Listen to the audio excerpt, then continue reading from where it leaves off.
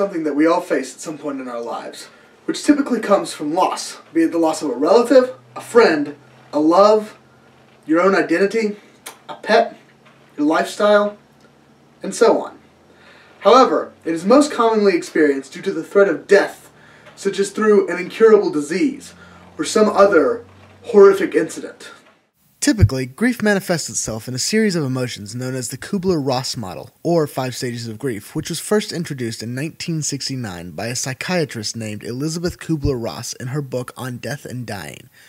These stages, denial, anger, bargaining, depression, and acceptance, are common emotional stages one goes through when facing an all-too-harsh reality, such as death, disease, dismemberment, and overall loss. However, though these are the most common stages of grief, this neither covers the entire range of emotions, nor does everyone who grieves go through all the stages in the same order.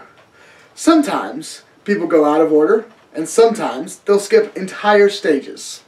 I'm sure by now most of you are aware that the locations in Termina represent each of the 5 stages of grief. Clocktown is denial, Woodfall is anger, Snowhead is bargaining, the Great Bay is depression, and Icona Canyon is acceptance. If you are, however, unaware of this, a simple Google search will bring you all kinds of articles and videos talking about the 5 stages of grief and how they were used in the development of Termina.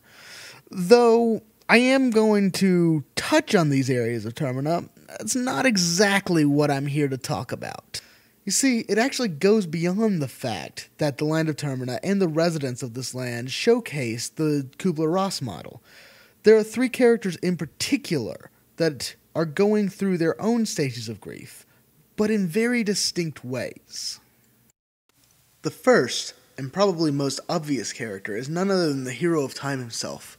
Link's struggle to come to terms with the loss of his friend Navi is very clear the moment the game begins.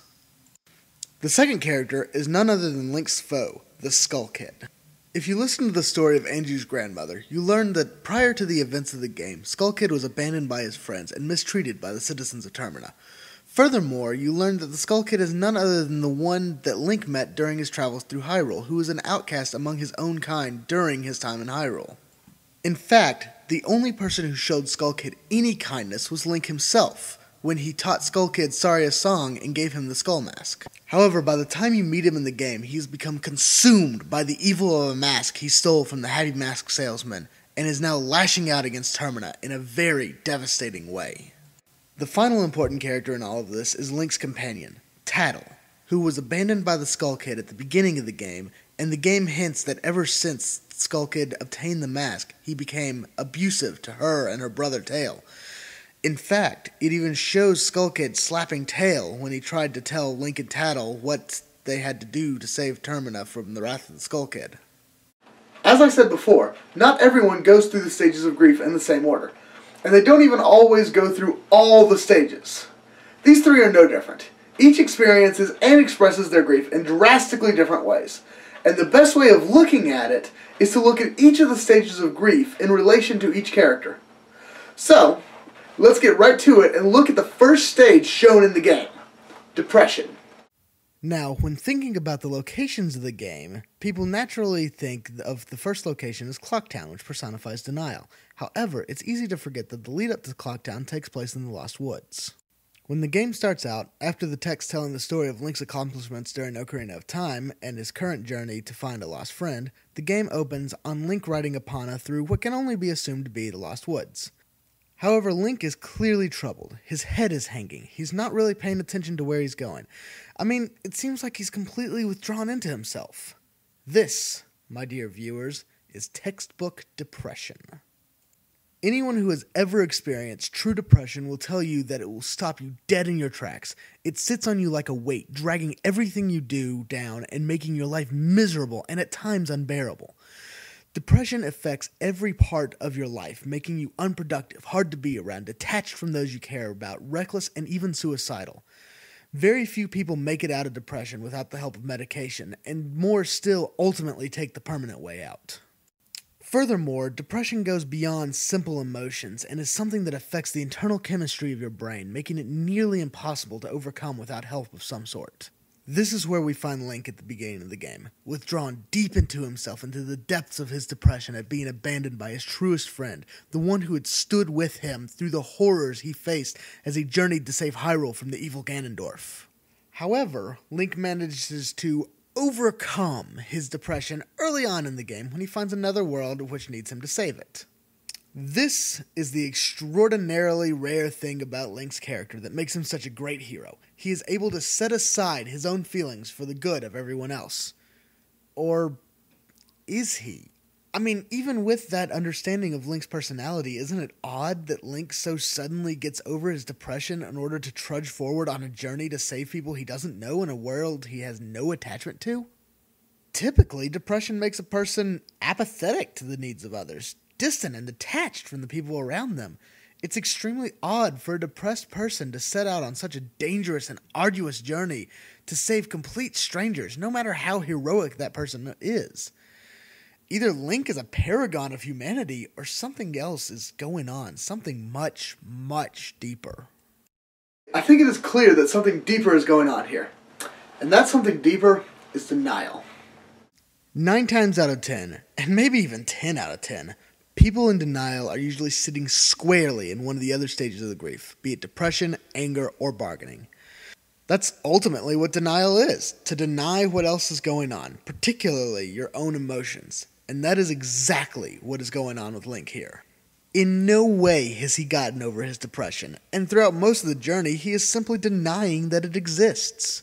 And fortunately for him, he has a lot going on to take his mind off his own problems. But what happens as soon as this is all said and done? Where is Link once his journey is over? He's right back where he started, riding Epona through the woods, head hanging low in deep depression once again. Link is unique among these characters, as the only stages of grief that he manifests are those of depression and denial. And even at that, his denial only covers the depression that he experiences throughout the game.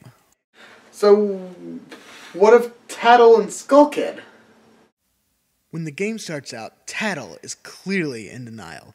She's in denial of what Skull Kid has become and the deadly length that Skull Kid is willing to go to ever since he got his hands on that mask. Once again, the game hints at the fact that Skull Kid became abusive to the fairies as the magic fueled his anger at all of those who wronged him. And she only joins Link in order to get back to Skull Kid, whom she still thinks of as a friend despite how he's been treating her. However, after traveling with Link for the first 3 days, she is unable to deny what Skull Kid has become, and upon seeing Skull Kid hit her brother, she goes from denial to anger. At that moment, she no longer sees Skull Kid as her friend, but as someone she used to love who has now become a monster, and all throughout the game, that anger bubbles beneath the surface of her being until the end. Skull Kid, however, is nothing but anger. He has been mistreated, abused, neglected, abandoned, and more. He was very angry at the world for what his life had become, and the mask only fueled that anger into blind rage. It is this anger, fueled by the evil of the mask, which led him to try to bring down the moon on Termina, killing everyone. Well, what about the final stage, acceptance? Well, I'm happy to report that everyone finds their way through their grief and into acceptance. Skull Kid comes to accept that his friends have to leave, but he also knows that he has other friends that he can spend his time with. Tattle finds it in her heart to forgive Skull Kid for his abusiveness when he was with the mask. And Link learns that,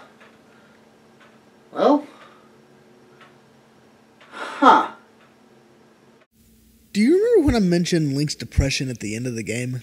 I mentioned that he's back where he started before meeting Skull Kid, Tail, and Tattle. Well, there's more to it than that. That scene is actually a post-credits scene. So what is Link doing during the credits? He's hanging out, spending time with the people of Termina, apparently happy, but he's never there as himself. He's hiding behind the masks, pretending to be people that the masks transform him into. He appears to still be in denial, doing whatever he can and being whomever he can to avoid facing the stark reality of his loss of Navi. See, ultimately, that's the thing about grief. It is all-consuming, and not everybody makes it out.